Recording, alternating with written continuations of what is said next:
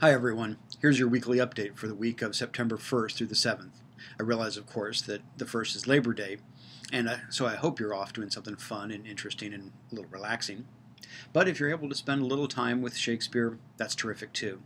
There hasn't been a lot of conversation yet on the discussion boards over the Bevington introduction, so I hope you're working on that and the site is up and ready for your ideas. This week we'll be reading The Two Gentlemen of Verona. I'll be honest, the only reason that I included this play on our reading list is that it's the opening production of IRT's 2014-2015 season. I'm planning to organize a trip for my undergraduates to see a production of the play, although it's not on their reading list. When I have more details about that, I'll certainly let everybody know. The play is an extremely early comedy, maybe Shakespeare's very first play.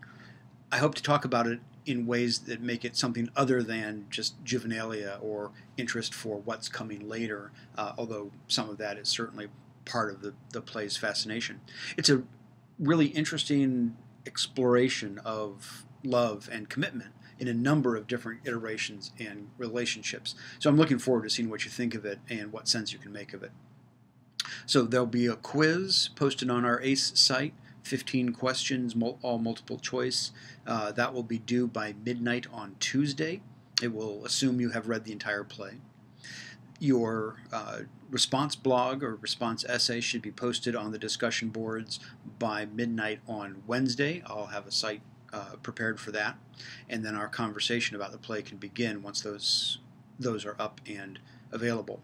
In the meantime, if you have any questions, problems, difficulties with the site or with the play, let me know. I'll do what I can to help.